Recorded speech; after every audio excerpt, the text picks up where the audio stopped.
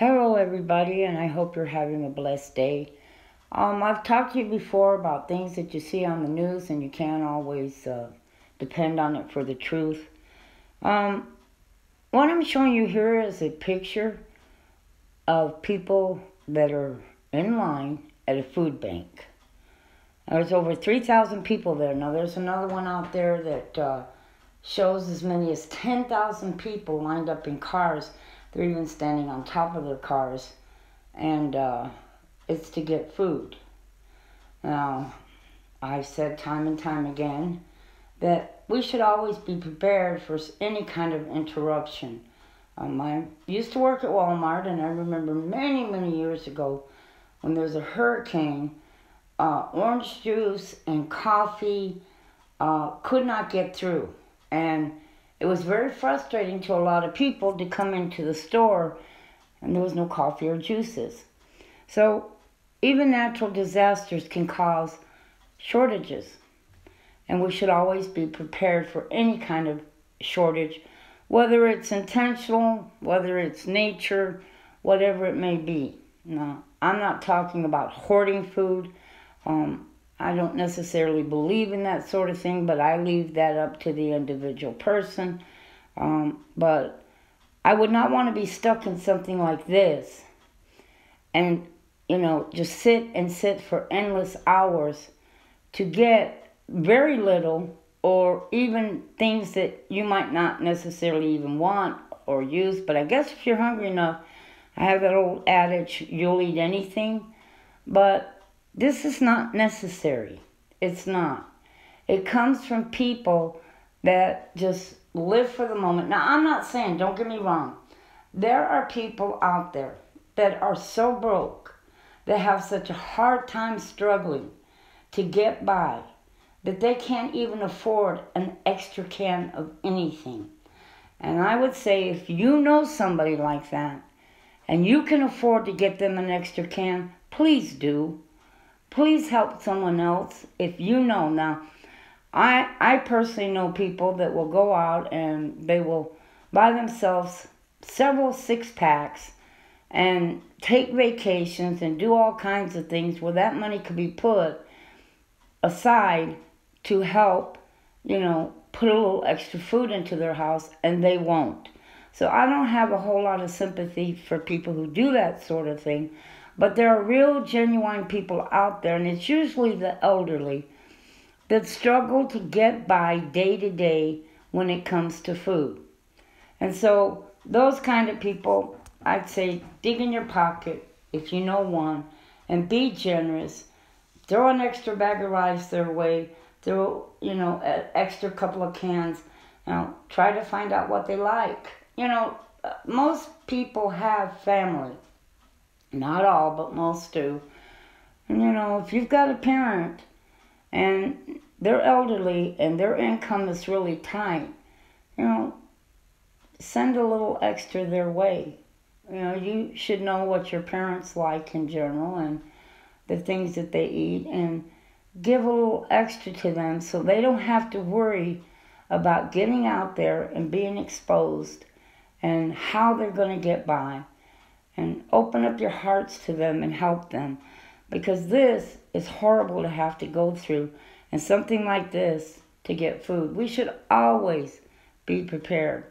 And what I think that's coming around in November is going to make things a whole lot worse. And you're not going to want to be out there. A lot of people in their states don't want to be out there right now as it is with everything that's going on. And so it's always, please, America, get prepared. It's always better to be prepared than not. It's like I've said many, many times, if having a little extra food is a mistake, well, at least it's a mistake I can eat. I've made a lot of mistakes in my lifetime, and they may not have been beneficial at all. But if this is a mistake, at least it's one that I can eat. And so I ignore those who think it's nonsense or think it's silly, because, I see them make foolish mistakes with their money, and, they can't get anything back from their foolishness. But this is the kind of mistake that's a good one, because at least I can eat it. And so with what's coming around the corner, we should be able to see it. You know, I don't like to get into a lot of discussions with people because we have a culture now that we think that we're right and we must convince everybody else that we're right. And I just don't like those kind of arguments. You know, you get into discussions with people and they'll talk about, well, this was intentional and it was this and it was that. And I've always said, you know, if my car ends up in a ditch, I don't sit and tell myself and stand there and look at my car and say, how on earth did this happen? Because it's too late. There's nothing I can do about it. My car's in a ditch. But what I need to do is look at how do I get out of that ditch? Because that's the only thing I can do, and that's the situation we're in right now. There's not a whole lot we can do about what we see going on out there. But we can look at ways to get out of it, and ways that we can protect our family and help our families to get through what's definitely coming. And it's next month. It's coming. Trust me, it's coming, and it's going to be ugly, and it's going to be bad. And so the less you have to be out there and, you know, protecting yourself even against COVID, the better off it is for you if you can. And, you know, put some away. And, you know, in another video I mentioned about lemons or limes and how you could take honey and pour, it's 32 ounce a bottle of honey. It's the bigger bottle. And just, you know, put it in the refrigerator. There's another thing you can do with limes. I don't like the bottled lemon juice because it's been pasteurized, which means all the vitamins have been killed in it. But you can take limes or lemons and squeeze it into ice trays and freeze it. Now don't store it in the freezer and anything aluminum. Store it in plastic containers or plastic bags. And you can reconstitute that, and you can have for lemonade, you can have for lemon pie. I make lime pie because, like I said, in my area, limes are extremely cheap.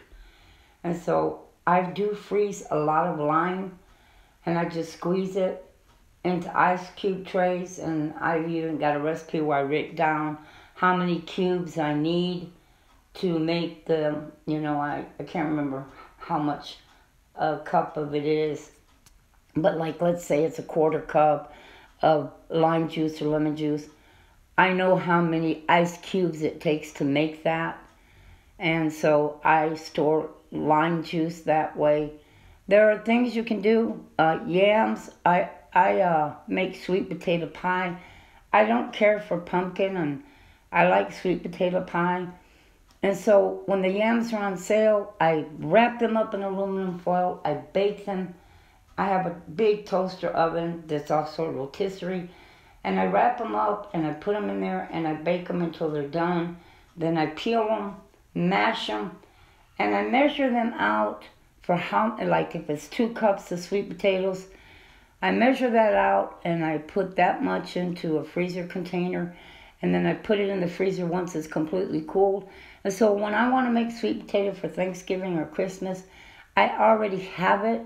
The more we have on hand, I always beat that Thanksgiving shopping that people are doing because I buy the stuff way ahead of time. I have my green beans on hand, you know, the green bean casserole everybody makes. I have all that stuff on hand way ahead of time. And so I'm not out there chasing everything. When everybody's out there shopping, when it's packed and the lines are horrible, I have everything on hand. This is already October. Next month is Thanksgiving. And I'm going to go ahead and get a turkey. And I don't necessarily look for it on sale anymore because it's extremely hard in my area to find anything on sale when it comes to turkey. I haven't seen a sale on turkey probably in 5 or 6 years. And so, you know, do what you can and stock and put something away because it's coming. Be prepared, people. Be prepared. It's right around the corner. And don't let yourself get caught unprepared. You know what your family needs, and you know what you're short on, and you know what you need to put away. So God bless you.